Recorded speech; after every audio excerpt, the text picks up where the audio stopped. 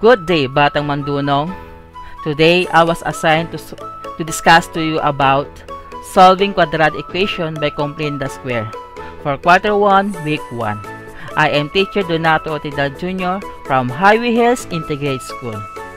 Before we start, we have to know our objective. At the end of this video, you are expected to solve quadratic equation by completing the square. So let's start. An expression such as x squared plus 8x is an incomplete square. But if we add 16 to x squared plus 8x, we will get x squared plus 8x plus 16, which is a perfect squared trinomial and equivalent to x plus 4 squared in factored form. When we add 16 to x squared plus 8x, we are completing the square. So we have to look for a pattern in the following table. Now we have the three rows. We have incomplete square, the completed square, and the factored form. Okay, so we have to take a look the table. Okay, so now we have to define what is completing the square. So when we say complete the square, is an expression of the form x squared plus bx or x squared minus bx and add the constant term, which is b over 2 squared, to complete the square. So in x squared plus 2bx, if we take 1/2 of 2b or b and square it, we will get the third term, which is b squared. Now, we have to know the step in solving quadratic equation by completing the square. Number 1, transform the given quadratic equation in the form ax squared plus bx equal to c, where a, b, and c are real number constant. Number 2, divide both sides of the equation by the coefficient of x squared. If x not equal to 1, if a is equal to 1, proceed to the next step. Number 3, or step 3, get 1/2 of the coefficient of x, square it, and add to both sides to make the left side a perfect square trinomial. Step 4, factor the left side and simplify the right side if possible. Step 5, extract the square root of both sides and prefix positive and negative sign before the square root of the right side member. Step 6, solve the resulting linear equation. So let's have an example. Okay, solve 2x squared plus 8x minus 10 is equal to 0 by completing the square. Solution. So we have 2x squared plus 8x is equal to 10. Okay, so we have to transform that into ax squared plus bx equal to c. Okay, so we have to divide both sides by 2 since your a is equal to 2. So that is step 2. So we have x squared plus 4x is equal to 5. Okay. So proceed tayo sa step 3. Since your b is 4, so mangyayari 1/2 times 4, that is 2. Squared it.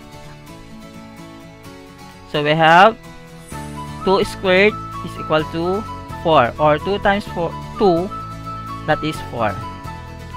So we have to make it a perfect square trinomial. So we have x squared plus 4x plus 4 is equal to 5 plus 4. So we have to add 4 both sides. Okay, so we have x squared plus 4x plus 4 is a perfect square trinomial. So meaning the factor form is x plus 2 times x plus 2, then 5 plus 4, we have 9. Then x plus 2 in factor form, we have x plus 2 squared is equal to 9. And then we have to extract the square root. So we have square root of x plus 2 squared is equal to positive and negative square root of 9. So, cancel natin yung square root, tapos yung exponent na 2. So, we have x plus 2, then square root of 9, that is 3. Kaya positive and negative 3. So, magkakaroon tayo ng dalawang solution. We have x plus 2 is equal to 3. X plus 2 is equal to negative 3. So, next, the first, we're going to simplify first is x plus 2 is equal to 3. Now, we have to subtract 2 to both sides of the equation. So, we have x is equal to 3 minus 2. So, 3 minus 2, that is 1. So, x is equal to 1. Next, we have x plus 2 is equal to negative 3. Then, we have to subtract 2 both sides. Okay, so we have x equal to negative 3 minus 2. So, x is equal to negative 5. The roots and solution of the quadratic equation are 1 and negative 5. Okay, let's proceed to example 2. Solve x squared plus 8x plus 2 is equal to 0 by completing the square solution. X squared plus 8x plus 2 is equal to 0. Okay, so step 1, we have x squared plus 8x is equal to negative 2. Since our a is equal to 1, proceed to the next step.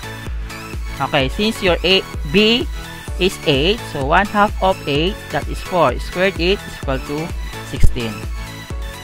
So we have x squared plus 8x plus 16 is equal to negative 2 plus 16. So we have to add 16 both sides. Okay, so x squared plus 8x plus 16 is a perfect square trinomial. So the factor form is x plus 4 and x plus 4. So negative 2 plus 16, we have 14. Then x plus 4 and x plus 4, the factor form is x plus 4 squared is equal to 14.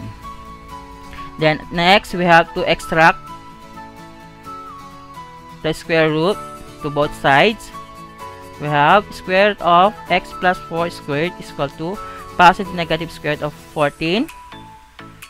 So, cancel natin radical sign at yung exponent. We have x plus 4 is equal to positive negative square root of 14.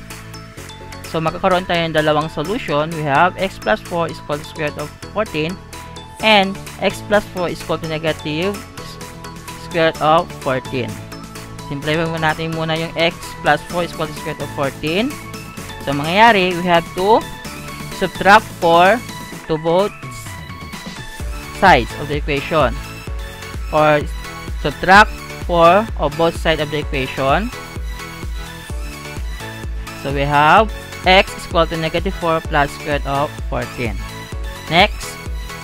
So, ganun din, we have to subtract 4 to both sides of the equation. So, we have x is equal to negative 4 minus square root of 14.